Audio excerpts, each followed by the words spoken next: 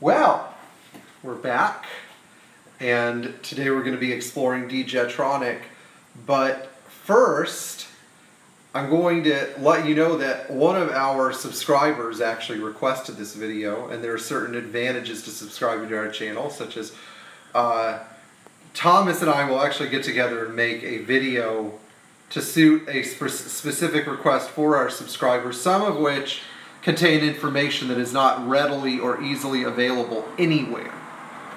And so our subject matter today would be the entire component tree of Bosch D-Jetronic injection, and we're going to have a two-part video. In the first part, we're going to use this 280 SE 4.5 that is currently getting an engine rebuild as a model for our video. So, without further ado, the parts of the D-Jetronic system and how they work.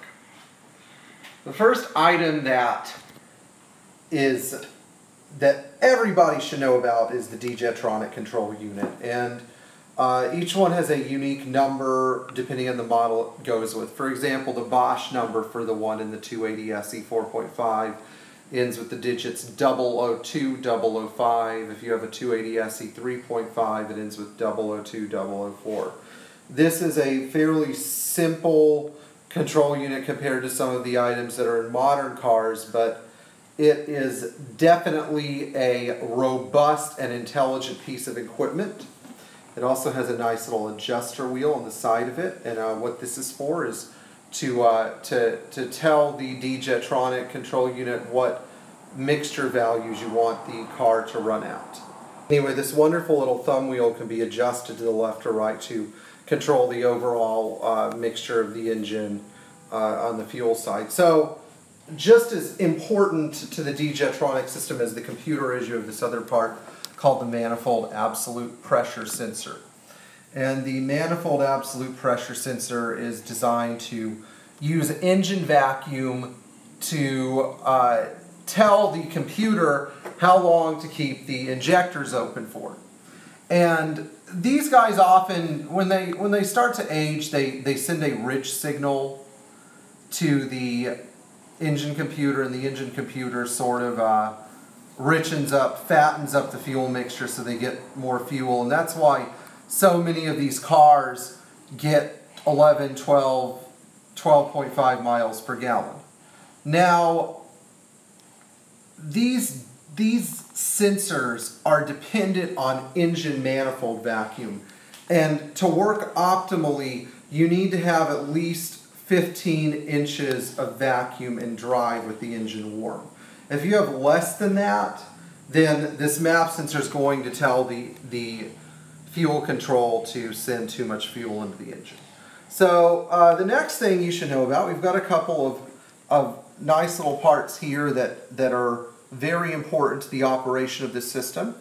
The first one at the very, let's see here, very bottom. Where'd you go? I know you're down here. I can feel it.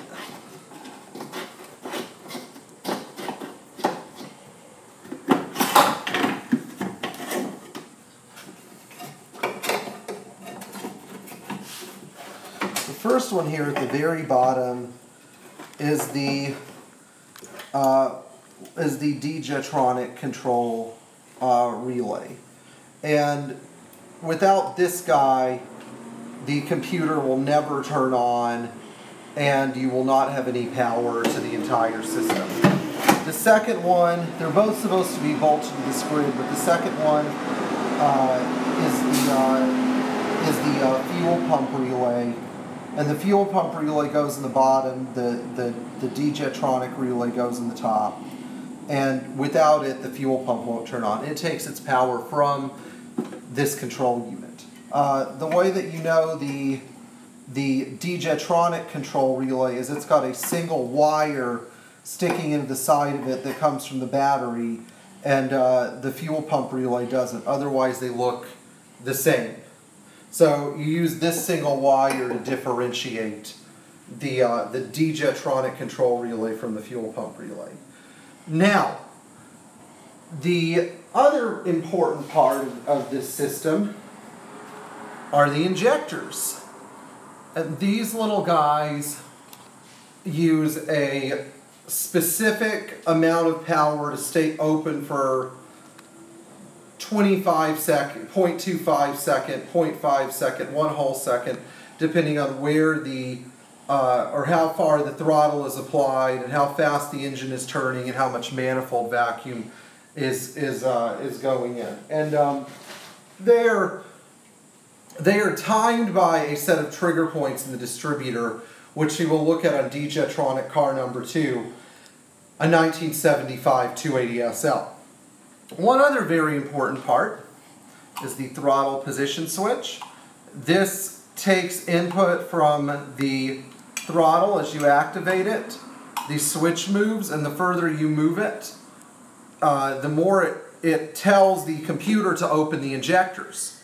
So if you don't have a healthy or working throttle switch, you'll get bucking or you'll get a loss of power at a specific throttle position.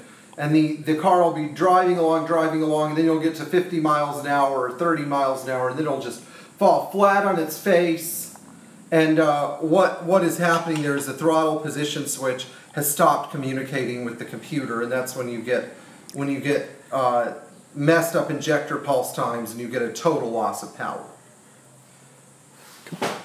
Now, some other things that you should be familiar with on this.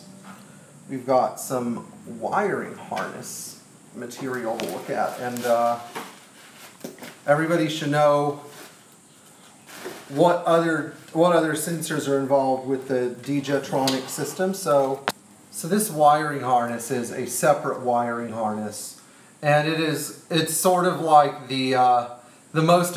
of the most important organs in the system.